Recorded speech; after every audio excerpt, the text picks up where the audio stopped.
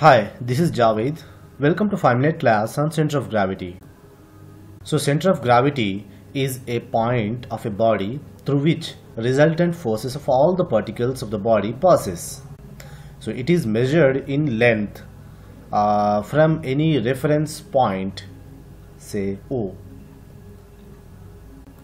Consider a random body having infinite number of particles m1, m2 and so on, each having coordinates of x1, y1, x2, y2 from the reference point. Then center of gravity of that body can be determined by m1 plus m1x1 plus m2x2 plus and so on divided by total mass of the body.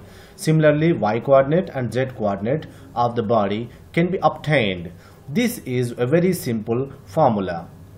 Let us see one simple example of using this formula. Take two masses of 5 kg each, which are divided by a distance of 2 meters, and consider origin is passing through the left body of 5 kg. Then m1 will be 5 kg and m2 will be 5 kg. And then x1 will be 0 and x2 will be 2 meters. Then if we substitute in our formula, then center of gravity comes at 1 meter. So the center of gravity will be exactly in the middle of two equal masses. Suppose the second mass is bigger, 10 kg, and then if we substitute the x1 as 1 and x2 as 2 and m1 m2 as 5 and 10 kg, then center of gravity will be at 1.33 meters. So from this you can see the center of gravity will be closer to the heavier mass than the lighter mass. This is a simple thumb rule. For most of the calculations we have to determine the center of gravity of uniform lamina. So the center of gravity of the uniform lamina will be nothing but the geometric center of the lamina.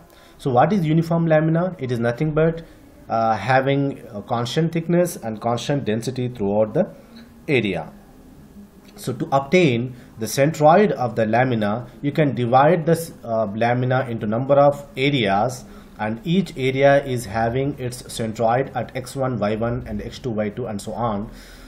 So the centroid of the whole lamina can be determined by the formula a1 x1 plus a2 x2 divided by total area, and similarly y coordinate, and that's it.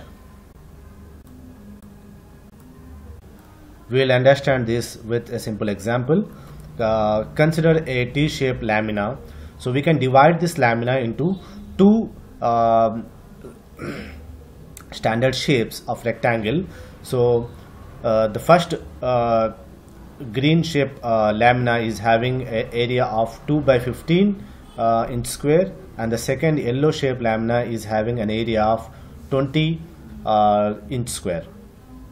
Then the centroid of this total lamina will be passing through the y-axis because it is symmetric about y-axis. So the x coordinate will be 0.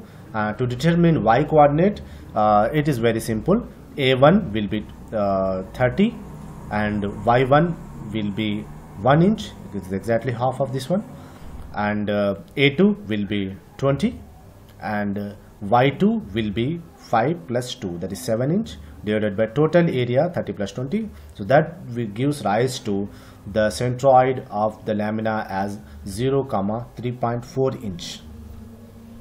So in this fashion you can divide any complex shape into simple geometries and you can obtain the centroid of the complex lamina.